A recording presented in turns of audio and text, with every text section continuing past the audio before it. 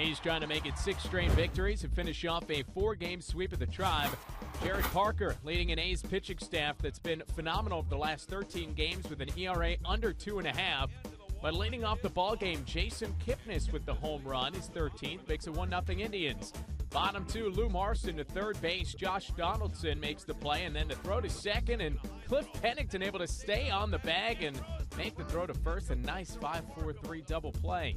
Top 3, Coco Crisp. That's gone. Number 9 on the season for Crisp. A solo shot, and that ties the game up at 1. And the A's offense really awakens in the fourth. Base is loaded, 2 down for George Kataris. The pitch. Fastball lined into right center field. That will get down for a hit. Cespedes is home. Here comes Smith.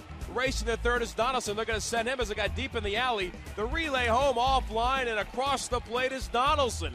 And the A's now lead it 4-1. KGMZ on the call. A bases clearing double for Kataris. And then next up, it's Pennington. Here's the 2-1.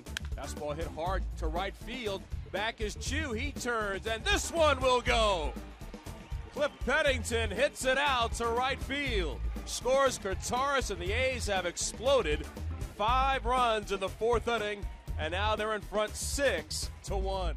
KGMZ again, and all 5 of those runs coming with 2 men down. Now 6-2, top 5, a man on for Josh Reddick. Over the wall, touch 'em all. Number 27 for Reddick. That makes it 8-2 A's. Reddick with 12 hits in this 4-game series.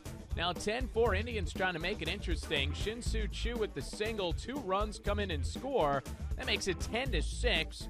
Choo had 3 RBIs the ball game. So Jerry Blevins comes out of the bullpen, and Blevins gets Michael Brantley to ground out to short.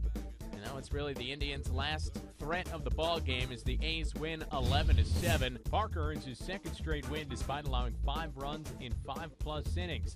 As for Indians starter Justin Masterson, he gave up 8 runs, the 5th time this season he's given up at least 8 runs in a start, tying Mel Harder's 1936 record for games with at least 8 runs surrendered.